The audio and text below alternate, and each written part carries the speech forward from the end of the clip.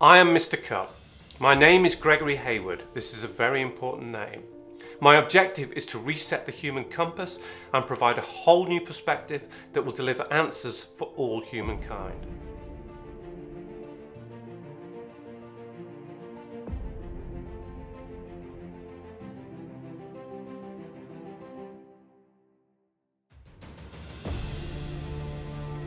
In this video, I'm going to show you the evidence to demonstrate that man is not one species, but instead, man is three species.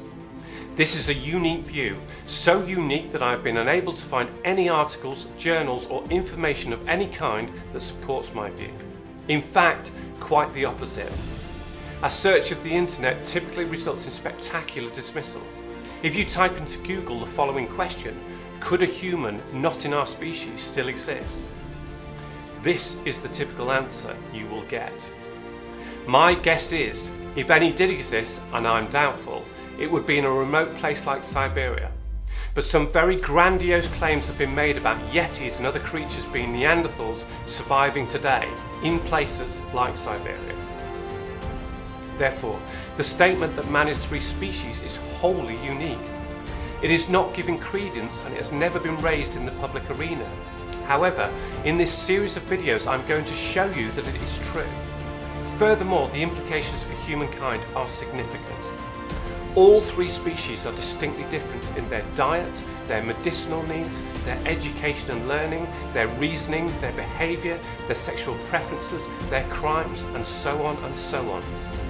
So for example, why do some humans get cancer and others do not? This is because different species are susceptible to different elements, and current medicine does not recognise this.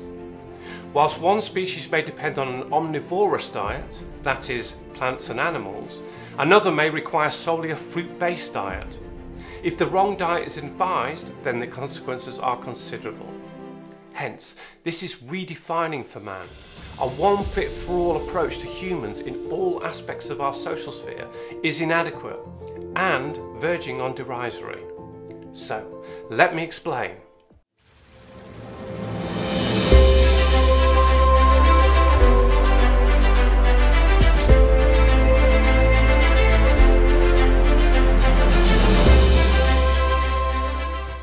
Today, science maintains that man has evolved into a species called Homo sapiens from an ancestral lineage that spans millions of years.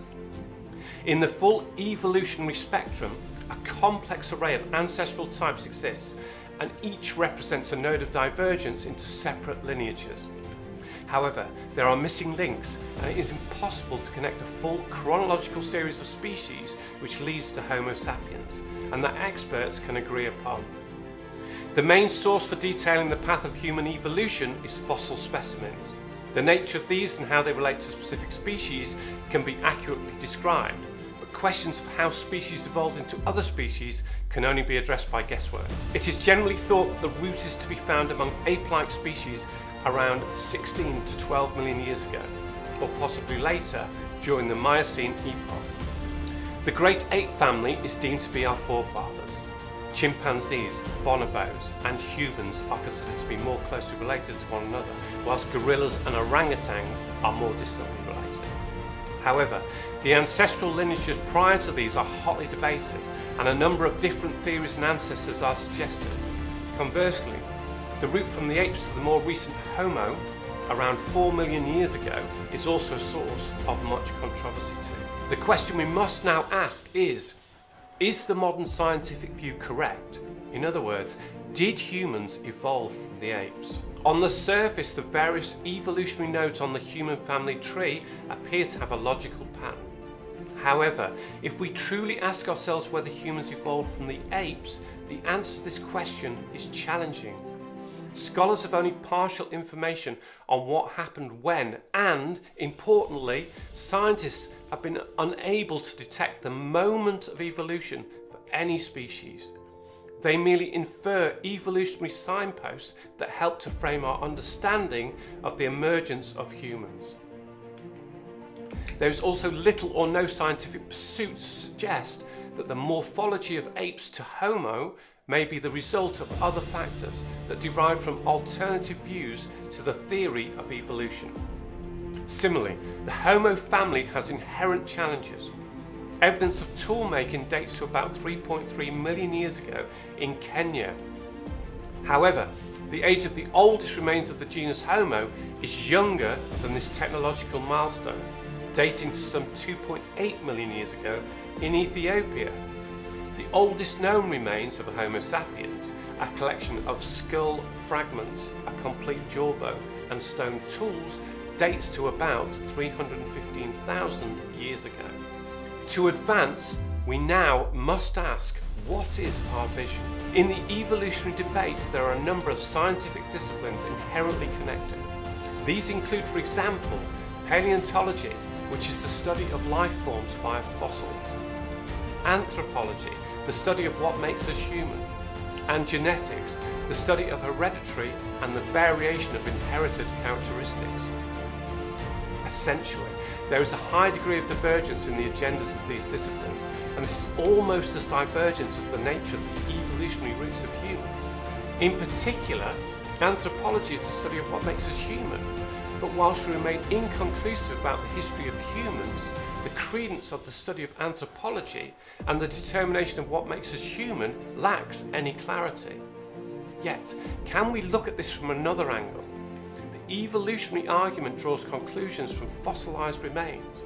These include skull bones and other skeleton segments and cultural elements, for example, tools, clothing and artwork.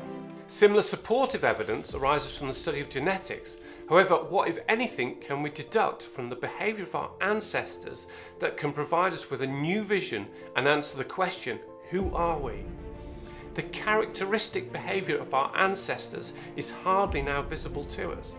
However, there are roots that can help us provide a clearer and definitively different view of us. For example, what components are visible and measurable today?